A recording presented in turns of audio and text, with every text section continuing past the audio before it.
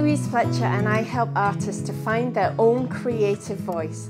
Today I want to talk to you about breakthroughs, how we have them, what they look like, and what we need to do with them. I have wanted for a long time to get more rawness, more roughness, more energy, more emotion into my work.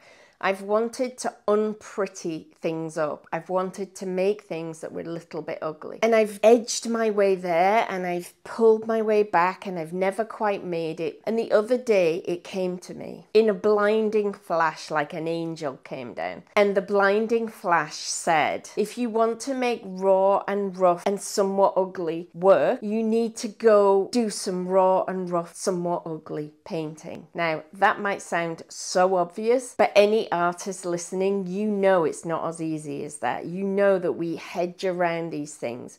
We might want to make our portraits a little bit looser or our florals a little bit more abstract, but we daren't do it. We find ourselves perfecting again because it's too scary to do the thing.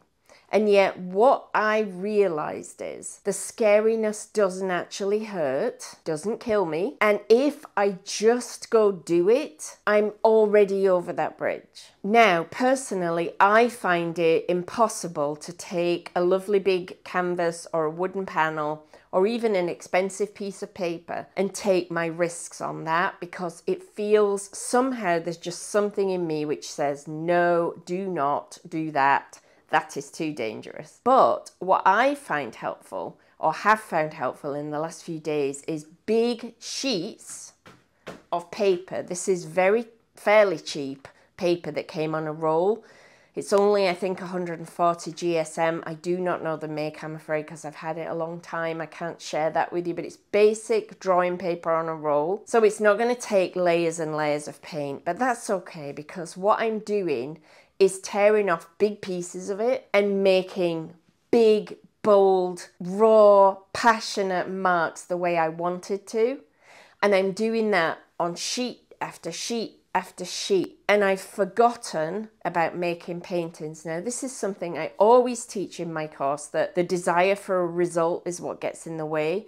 But I'm taking it even a step further in that I'm not even using something that would be possible to sell. So my brain can't get caught up in trying to make it pretty, because it would never be any good anyway. The paper's all buckled, it's torn in a few places. So there's no pressure. I can't do this well. I can't do it in a way that I could impress anyone, so I can stop trying. And instead I can fully immerse myself in finding out just how ugly I can make things, just how rough I can get, just how raw, because then I can pull it back again at some point in the future when I've learned tons about what it is I'm trying to do. I can start pulling it back into whatever degree I want to. So this is actually coming up as a masterclass in my Art Tribe community. So if you're a member, you can look forward to watching me explore these ideas in lots of different ways. If you're not a member, you can join for 1 month without paying anything, which means you can take this whole class that I'm creating for free. The link is in the description. If you cannot find it, you can also go to my website. I think it's the bridge from where you have been to where you want to go. And I'm excited just to show you the amount of ugliness and craziness that I can create with a paintbrush. But if what you want to create is beauty or accuracy or detail, that is fine too. This idea that I'm sharing in this class and that I'm sharing now in this video is applicable to everyone. If you want to do the thing, you must go do the thing, and you must be prepared that you might be doing the thing for a while with no discernible results. You must be prepared to try doing the thing in multiple different ways. Let yourself inspire yourself. Let yourself get energized by possibility rather than closing down possibility the minute you have one idea. Instead, have one idea and go play with it and see how many other ideas it breeds.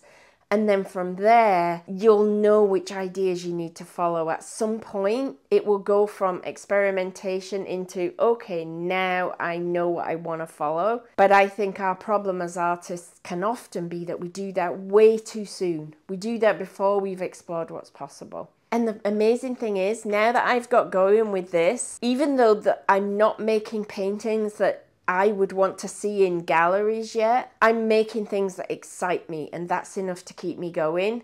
And I'm getting comfortable with the ugliness, and that's what I need, because while ever I'm trying to be good and make beautiful things, I can't get to that place that I know I'm trying to get to. So that's my advice on artistic breakthroughs. I hope this helped. Do come and join us for the free month of Art Tribe. If you don't want to join us for that, there's a free guide, which is also linked below this video. You can download on finding your own artist voice. But if you do nothing else, just go away and take this piece of advice. Get some cheap paper. Start trying to do the thing you want to do. Don't wait another day. I'll see you soon. Bye-bye.